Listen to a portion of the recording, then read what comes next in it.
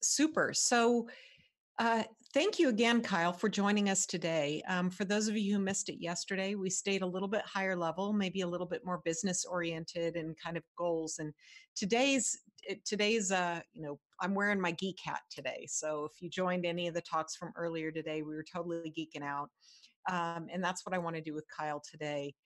But without further ado, Kyle, I would love for you to tell, don't assume that the audience that is here today was here yesterday. So if you would please tell us a little bit more about yourself. Sure. Yeah. I'm Kyle Rockman. I've been at Under Armour for the past 6 years. I originally started out there as a build and release engineer, brought on to automate deployments and releases of the software.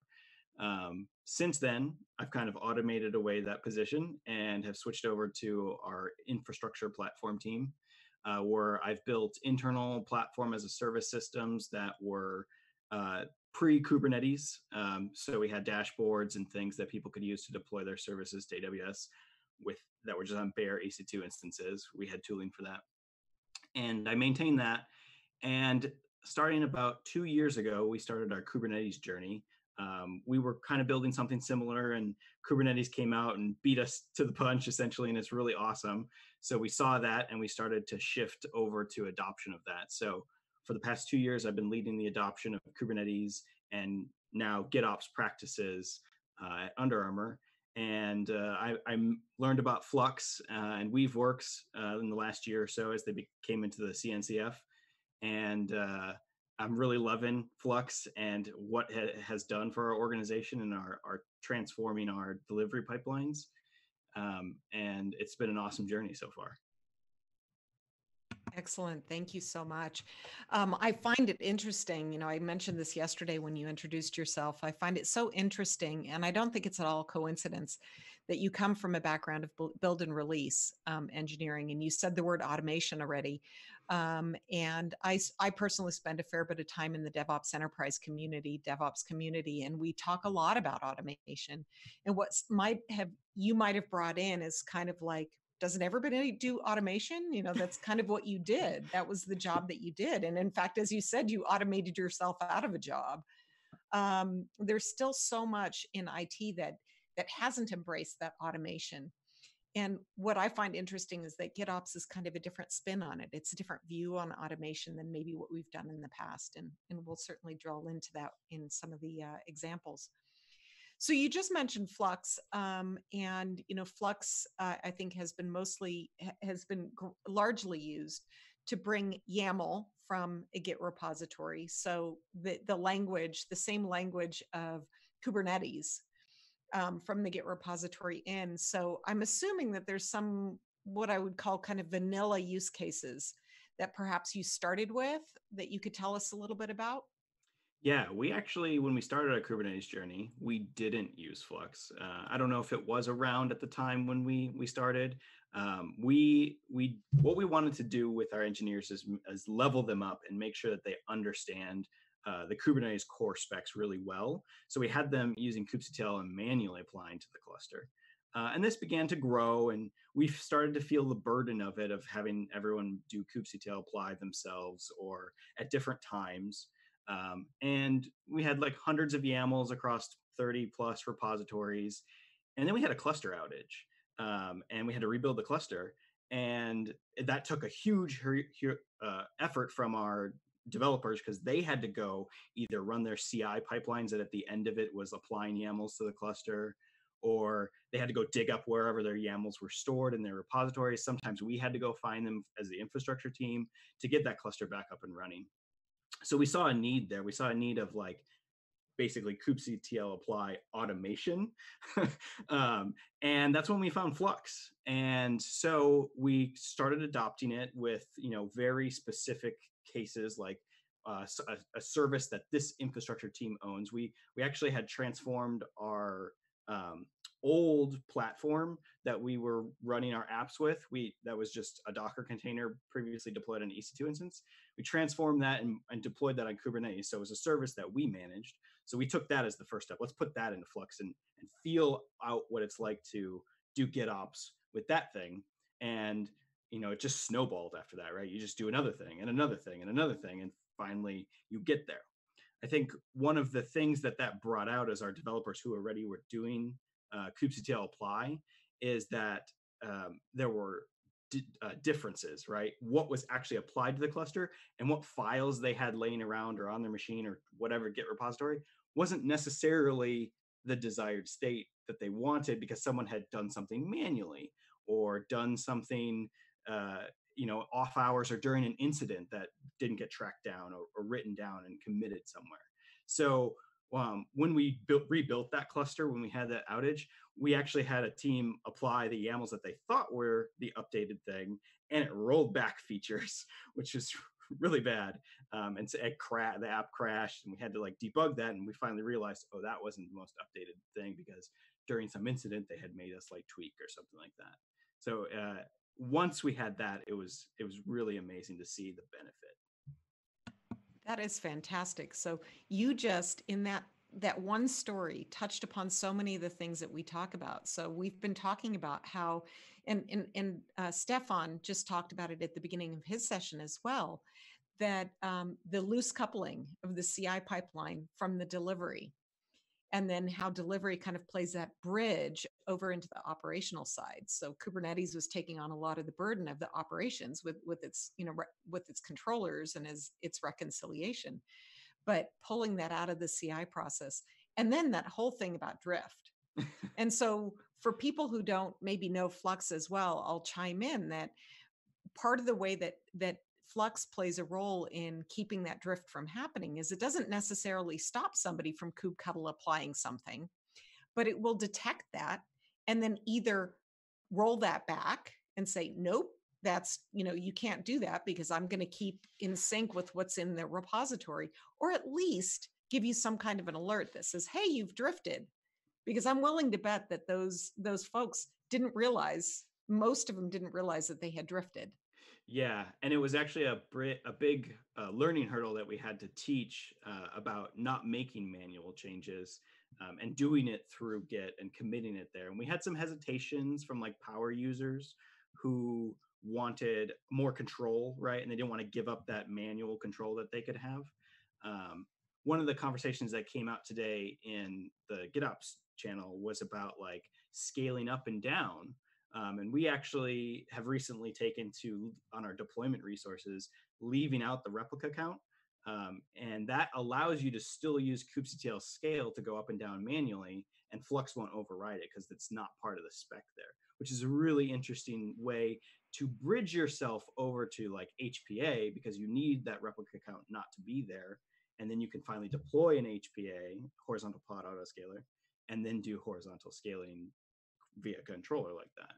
So that was an interesting conversation that came out today. Really interesting. And for those of you who are listening that may be a little bit newer to your Kubernetes journey, even when you do a kubectl apply, sometime run the command, and I don't remember exactly what it is, to ask Kubernetes for the manifest back, because they aren't guaranteed to be the same. Mm-hmm. And that's part of what Flux is doing for you, is it's taking a look at those things. But that's really interesting. So what you've actually done is you've made the decision that there's parts of your configuration that really aren't important for things like repeatability, because those are more dynamic. That's an attribute that's more dynamic, that is going to be constantly changing based on load and so on. Mm-hmm. So you've actually gone through this process of partitioning your application configuration into that which is, this is the stuff that's always the same, and this is the stuff that I'm actually going to allow operators to maybe do a little bit more manual with. Yep.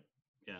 And it's been a learning process. It's not how we started, right? It was after using it for a while and trying different use cases or finding some need that a developer wanted, and then just trying to find a solution or a way around it. So organically. Yeah, really, really cool.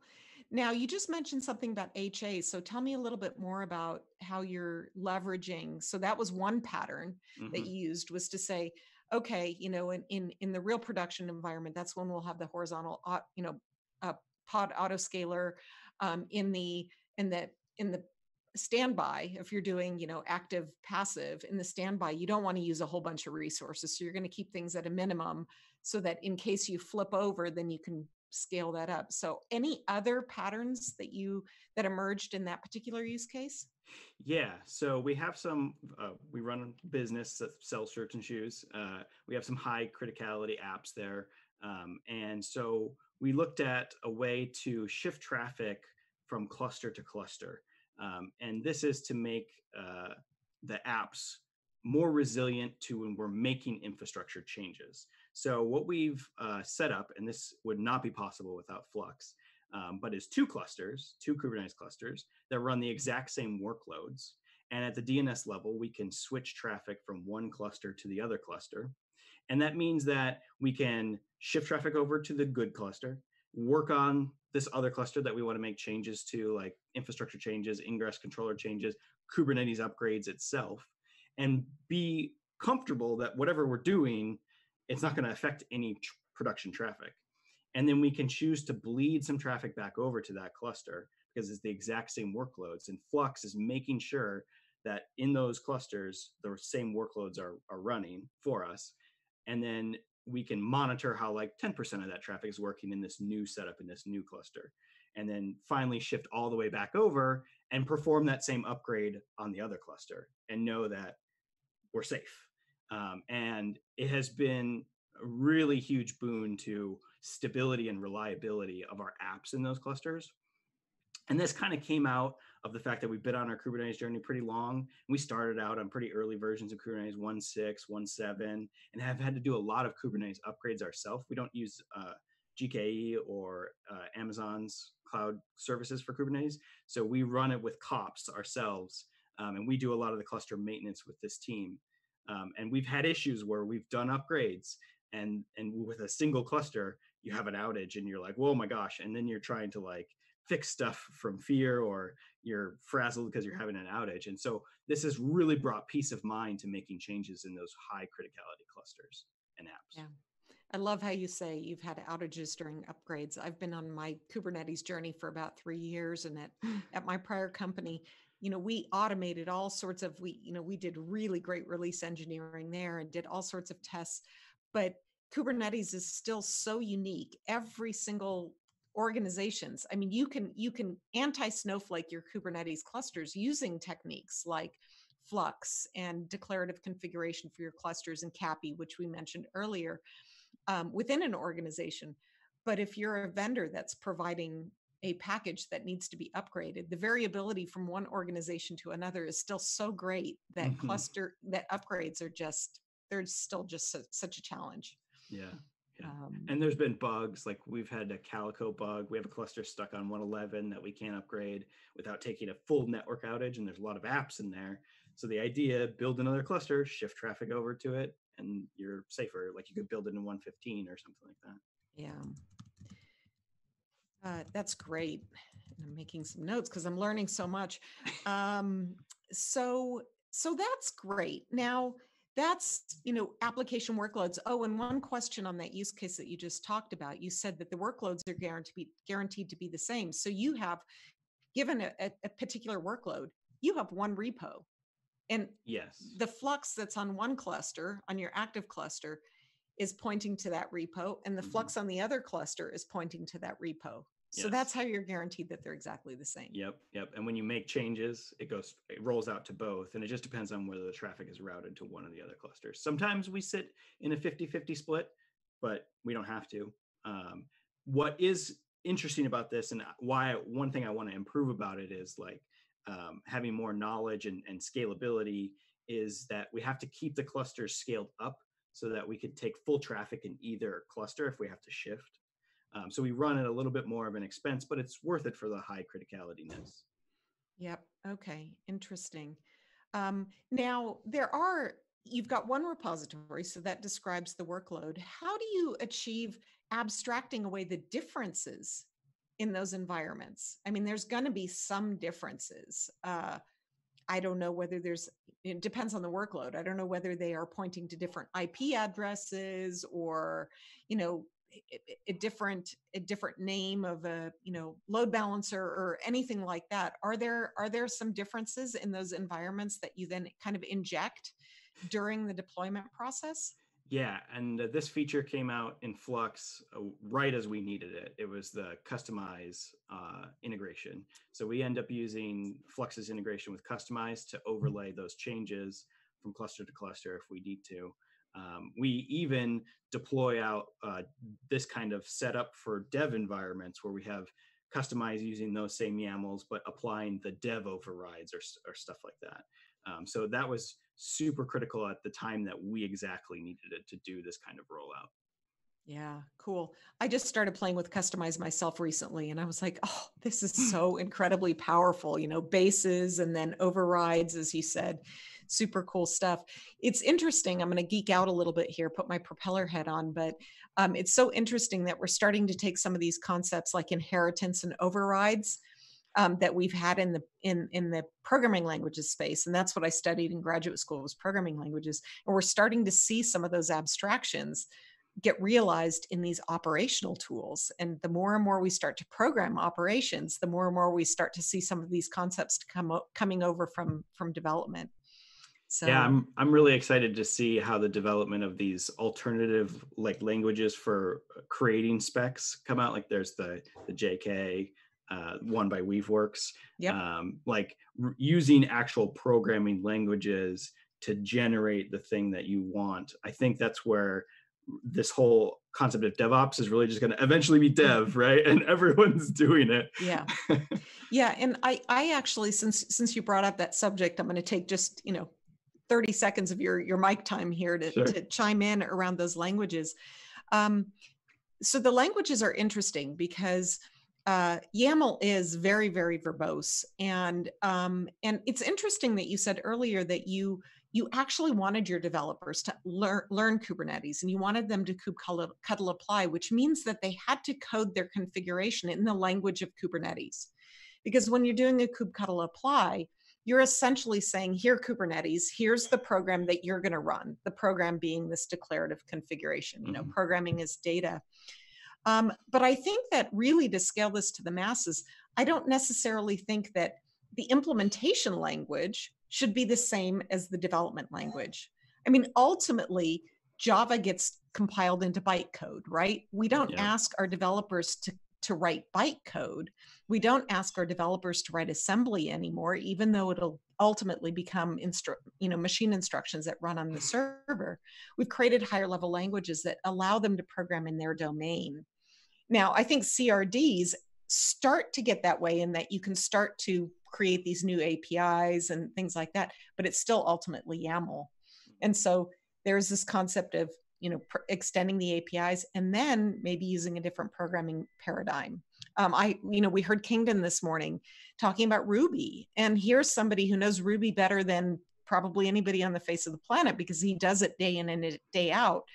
Why not let the Ruby developers program in Ruby or something close? And so Nate yesterday mentioned CDKs, and CDKs in particular is supporting things like TypeScript and Python, if I remember correctly, as the languages that you can use to program things. And then they'll compile that. That's the term I've been using, is compile that into YAML. Yeah, we've definitely had teams prior to a lot of these tools coming out want that. We've had teams write Python scripts that generate YAML, or a bash script that generates YAML, or stuff like that. And so there's definitely, I think, from a developer perspective, a need for that kind of like higher level language than the bytecode YAML, right? And so I'm interested in Under Armour to see what we come up with, or what we pick as a tool there. We haven't dove our foot into that yet. The reason that we wanted people to understand and be able to write the YAML is it's a base building block. So if you understand what's going on down there, you're going to be better at the higher level thing, and you're going to understand how that translates down. We initially started out with Helm really just tentatively when it was early on in 2.0. And we didn't like the black boxy nature of it. And we had some issues with like not understanding what it was doing under the hood. And that really drove us towards like, we need to understand the YAML so that we understand exactly what Kubernetes is going to do. And then we can put a layer of abstraction on top of it. Yeah, exactly. And I think it's not until the abstractions and those layers reach a certain level of maturity where you can actually avoid knowing what's going on under the covers. I'll share with you all a bit of an analogy. I taught while I was in graduate school as well, and I would hear from the students once in a while, well, it must be a bug in the compiler. And after being in industry for 10, 20, now 30 years, my advice to developer, to young college grads is, it's in my 30-year history, I have found one bug in the compiler. Now that changes a little bit when you start using frameworks, because compilers, of course, have to achieve a level of, completeness and correctness to be a compiler, but frameworks don't go through that same level of, mathematical rigor. And so that's really what we're talking about, is some frameworks that sit between Kubernetes as the runtime and the developer. And so right now, those frameworks, those compilers, all of those things aren't mature enough. That what your use case is saying is that they're not mature enough. We still need to know a little bit more about what's going on under the covers so that we can figure out what's going on. Yeah. And because you're building on top of all the controllers or things running in the Kubernetes cluster, you really have to know. Yeah. Which that's a whole nother programming model. I'm super interested in this, bunch of reconcilers all pointing to the same resources and chaining together. There's a programming model there. It's super interesting, but that's not today. Okay. So these are kind of, probably fairly familiar, although I'm sure people are learning a lot from kind of the details that we're going into here. But I know from chatting with you over the course of the last couple of weeks that you have taken GitOps way beyond this. I mean, I would say that you're GitOpsing all the things, or certainly a lot of the things. And so can you tell us about another thing that you're GitOpsing that might not just be applications running on Kubernetes? Sure. So I think one of the newest ones that I'd like to go over is what I've kind of heard termed as GitOps, but we've written a service, a Go service, that is looking at our Amazon resources across all our different Amazon accounts. We have a plethora of them, and we have lots of resources in these accounts. And we have a need to tag them properly so that we can get proper cost attribution from team to team or business unit to business unit. And doing that in the Amazon console is not easy. They have a tool for it, but it would be so much better if we could just hand a Google Sheet over to a bunch of managers or even just engineers and, assign tags to these resources as these big lists. So we have this entire Google Sheet that has different worksheets for each resource, S3, RDS, EC2, NAT Gateway, whatever. And it lists all the resources out, and it, assigns what region or account they're from. And then it has our tags for cost attribution. And then mostly are empty because there's a new effort. But someone can just go in and apply, this is for the MFP product, or this is for the run product, or something like that. And this reconciler running in a Kubernetes cluster will talk to the Google Sheet and apply those tags back to the resources in Amazon. And we've made a good distinction between Amazon is the source of truth for what resources exist, but the Google Sheet is the source of truth for what the tag should be. So there's this reconciliation process that gets the resources from Amazon, gets the list of stuff in the Google Sheet, and either removes or adds or applies the tags. And so to me, this feels like GitOps, because even though we're not using Git, we're using this kind of source of truth, and we're using a reconciler to apply changes automatically, and it feels like GitOps to me. Interesting. So it's GitOps without Git. Yeah, essentially. And we've been talking about that the last couple of days, that GitOps, for some people, it's like, it's Git, it's in the name, but I've been spending a fair bit of time emphasizing the fact that it's actually, there's, other sources, and we're all doing that because we all have images. Now, in the case of images, it's actually Kubernetes that follows the references, but the application configuration that's in Git has references to the image, to the images that are stored in the repository. So I don't know, Kyle, whether you saw my first talk this morning where I talked about the versioning, the Git versioning. Did you see that? I did, yeah. So are you versioning these Google Sheets? We aren't, because we don't see a need for it, but Google Sheets can be versioned, right? So it totally could fit.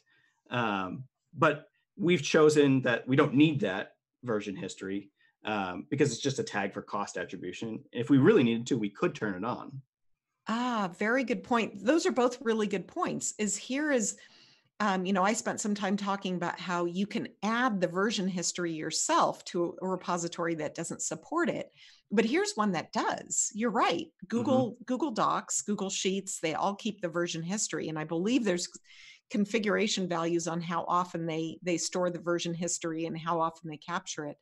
But then you bring up a really good point, which is once you've assigned these cost attribution labels, you probably don't need to go back and say, well, actually, let me go back to the way that I was charging people last week. You've assigned that label, and it's not going to create a production outage. I mean, the worst that can happen is that one of your departments says, I'm not responsible for this. And you say, oh, okay, we'll back that back out. We'll assign a different tag. Yeah. Interesting. And let's see, were there any other kind of, that seems like it could have been pretty straightforward. Were there any surprises in creating that implementation, either good or bad? Well, one of the surprises was we actually had to go apply a tag for our Datadog integration to a bunch of different resources in Amazon. And so we just kind of hacked the tool a little bit to control that tag. And then we could just in the sheet quickly, drag down true for all that tag that we wanted to apply to all the resources. And then it just went and applied it. And now we have Datadog monitoring on all of our stuff.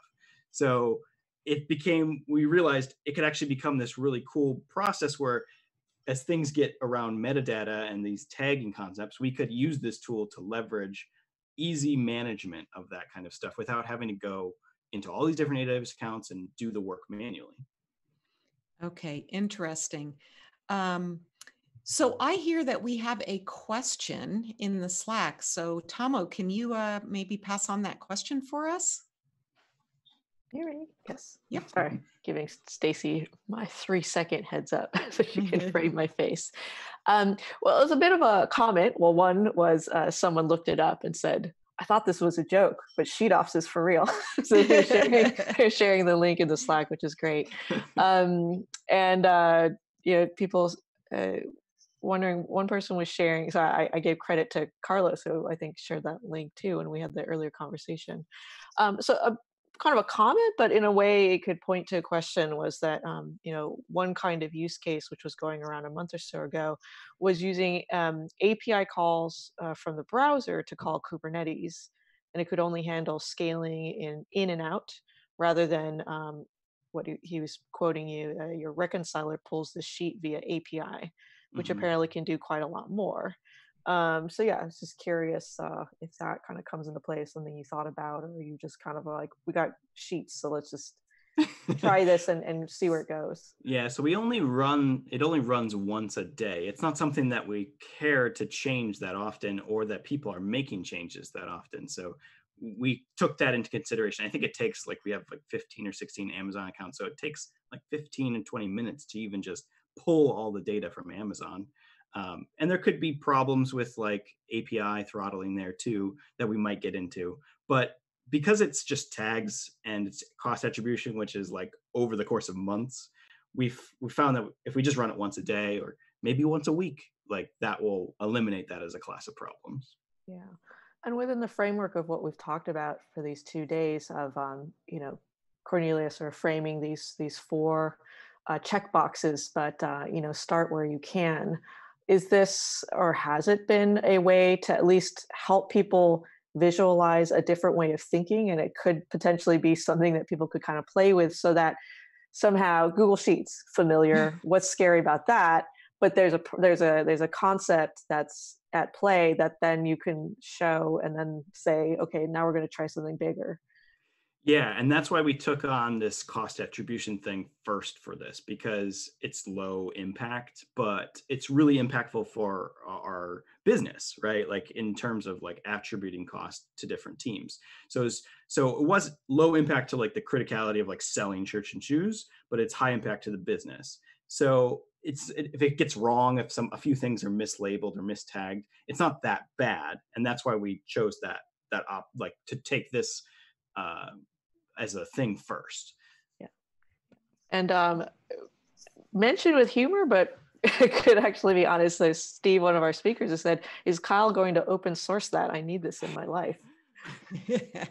Do you actually? I haven't asked this before, but yeah, what is your kind of open source culture at Under Armour? Have you guys had projects that you put out there? And I think we have.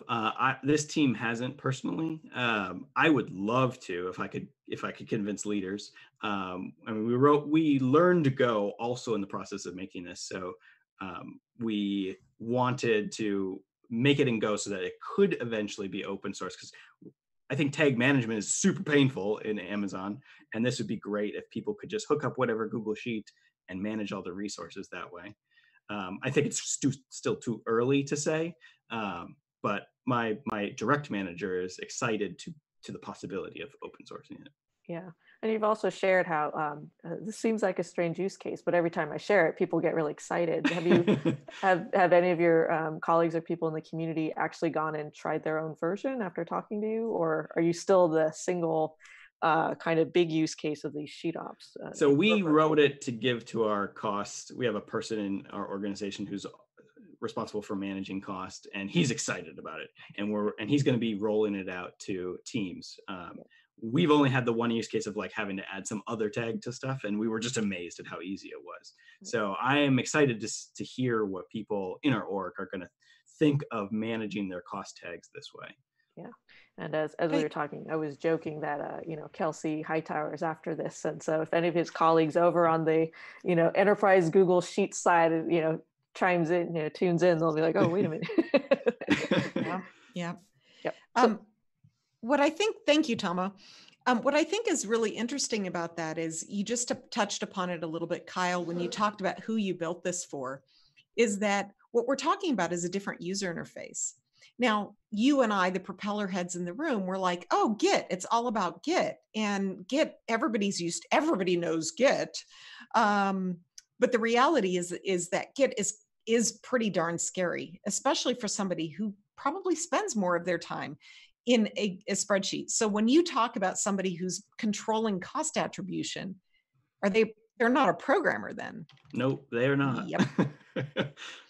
I mean, he's more technical, but we're also going to hand this out to managers or product managers who maybe not have ever used Git or don't even have a GitHub account. So they can now do operations easily. Yeah. And what I think is interesting is that I can imagine, and I'd love your comments on this, I can imagine extending that where, okay, the user interface is sheet ops. And I think I've seen some patterns where people describe it this way, is the user interface is sheet ops, but you could also imagine that instead of your reconciler actually applying that to Amazon directly, that it applies it into a Git repository, that there's some format. If you did want to roll back, this is again where you could take that and say, okay, this is just the user interface, but the source of record now is in fact Git, because I'm not doing cost attribution, but I'm doing something else where I do want to maintain some history of this and be able to do rollbacks. So envisioning any use cases where you tweak it just slightly? I don't know for us, but I did see that there is like a kubectl scaling sheet ops thing, which is really interesting. Where you can just put the numbers of like what deployments you want to be at what replica count, Yep. and it will go and reconcile that for you. So I think it's a burgeoning change for doing operations that way that maybe someone who's less technical and doesn't know Git can work with. Yeah, really cool. Okay, so sheet ops, awesome. What else? What else are you GitOpsing? Yeah. So when I first came on and was a release engineer, one of the big pain points that we had was a single dev environment that had a team of like 12 to 15 developers on it, and a lot of different features happening in progress. And they wanted a way. What they were doing was talking to each other in Slack and trying to like organize, merging their changes into this common branch and getting it deployed out to an environment. So I saw an awesome opportunity for automation, I thought at the time, to reduce that friction. So what I ended up is I set out to build a process that would, given a base branch, say master, and a regex for feature branches, say feature slash or something like that, and a target branch, we'll say dev or soak or something like that. Reconcile when a change happens to one of those feature branches, automatically do the merges into that branch from the base of master, and then take that result and push it to that development branch or soap branch. And then that would kick off another automation process that would deploy that out to the environment. So it's as simple as a developer just having to work in Git and commit their changes to Git, and then it would automatically, through automation, get reconciled to like which branches should be merged in which order. So it would prefer branches that had been previously merged but unchanged. It would merge those in first. And if there was any merge conflict, it would bounce it out and spit out a Slack message somewhere.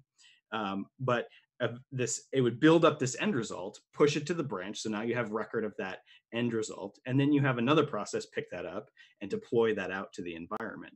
So they never had to actually interact with each other anymore. Technically, they just had to make changes to their feature branch and got notified if it didn't work or didn't merge properly, and monitor the development environment. And we could put 4 or 5 features out on a soak environment where we could let them test with like 5% of traffic or something like that. Interesting. Now, you said when you first started describing that, you said, "Oh, I thought that I could add some automation." So you kind of said, well, initially it was just automation. What took it from just being automation to being GitOps? I think the fact that it reconciles what should be there and was using Git as the like source of truth to like what happened over time. So you could see like, oh, my feature branch bounced out here because it would add in the commit message, like each one that was either added or deleted or taken out, that kind of stuff. So I think that reconciliation part is really important and probably one of the more important parts of this GitOps, because what was happening is someone would commit to, say, feature branch A. That commit would cause this process to trigger, right? And that's the automation piece, but the reconciliation piece is the smart piece to make sure that what's going to that branch is the correct stuff that should be going to it. Okay, interesting. Now, you talked earlier about your sheet ops, and you mentioned that it's a Go program. Out of curiosity, what did you implement this automation in? This specific this use case. Well, in what is Groovy, the reconciler? It's in Groovy, and some Bash a little bit. Okay, fair enough. So it's just a combo of stuff. It was. I mean, and so you said it gets triggered. Engineers, we got low-level stuff. Yeah. Bash. And you said it gets triggered when somebody does a check-in or something like that. Yeah, it uses Git's machinery to notify when to run this. And also, since it's built into, we use Jenkins and Jenkins pipelines, it would run tests on that branch first and make sure that it's passing all that stuff. And then if it passed all that stuff, it would run this reset process, is what we called it. And then that would push to the resulting development branch or soak or whatever, and that would get tests run. So your stuff would get run through a lot of tests to make sure that it was good before it actually got deployed out to this shared environment. Interesting. And I actually don't think you chuckled a little bit when you said Groovy, but what you're effectively doing in that Groovy code is you're coding up a workflow, right? Yes. Yeah. And so Groovy doesn't sound like a crazy choice for coding up workflows. So the language of Jenkins. Yep, there you go. Exactly. So did this provide immediate benefits to your developers? Did they see it right away and like, oh, you saved me, so much time, or I no longer have to worry about, these complex, knowing the workflow in my head? You've actually now codified the workflow that everybody had kind of in their head, maybe had some differences and things like that. How did the developers react to this? No one ever came and thanked me, but they definitely stopped that there was a channel that there was so much chatter in of like organizing this, and that all went away. So I assume that made it so much better. Yeah. We were actually using Garrett at the time. So we actually had, I don't know if anyone's ever used Garrett, but you can like add flags to your code review. And we had these +1 flags that you could add for like the soak or development branch. And so that's all they really had to do was go in there and click that, and that would kick it off at the time. We've evolved it to be Git commit based later on as we got off Garrett. But it's this process that once you have it, you kind of take it for granted almost, right? Because it's just there and it will do the right thing for you. Yeah. Yeah. Cool. I think so. I know there's maybe one last example that I'd like to touch upon. And that is, and then I'm going to do a time check for a moment. Damani, I see you jumping in. Did we not have until 1:50 or? No. I think we had a brief change. So maybe you can finish up this last comment, and then we're gonna do a little bit of some music before the next. Okay, super. Sorry for not being in sync on the schedule. I need some kind of a reconciler there for me. So, but I do want to ask you, if it's okay, Kyle, about one last thing. You mentioned that you're using kops and that you're using kops to manage your Kubernetes environments. And we've heard a fair bit about people, and I talked earlier, and others have talked about things like Cluster API and actually using the GitOps principles to manage your Kubernetes clusters themselves. So any plans on that? Yeah, I definitely want to push us towards Cluster API in the future. We can set up a single management cluster that maybe infrastructure is responsible for, maybe using like GKE or Amazon's Kubernetes solution. And that'll be the like management cluster. And we can apply manifests to that, where this Cluster API reconciler is, to manage our other clusters. And what this would unlock for us is the ability for developers to self-service cluster creation or cluster config change. And it gives us that Git history record where we can see what's happening, what's changing to our clusters. And we can even hook Flux into that so that they don't have to manually apply it to the cluster. We can now just automate away cluster creation, modification, or even deletion. Outstanding. All right. So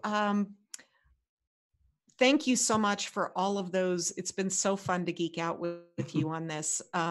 Really, really fun to get down in the weeds on some of those things. Any other things other than Cluster API? Where do you want to go next?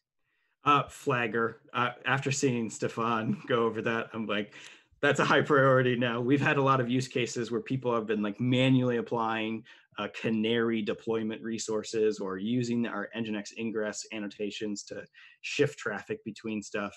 And that's a lot of manual process, and Flagger just knocks out the automation of that so easily. It's really nice. Yep. If you will, you were describing earlier the, kind of a canary deployment of your environments when you were talking about the HA use case. And I put down in my notes, Flagger. And true, Flagger is mostly used for application deployments, but the concepts of blue-green deploys and canaries and things like that apply to clusters and infrastructure as well. So yeah, I was talking in the GitOps Slack about how I really want Flagger, but for cluster traffic management. Yep. It would be really awesome. Yeah, that's great. Well, again, Kyle, thank you so much for joining us. And I assume that people can continue to reach out to you on the Slack channel, in the WeWork Slack, the GitOps, and I'm sure that they can find you there as an individual as well. So definitely. Thank you for being such a great part of our community and helping so many people get started on their journey. Yeah, thank you.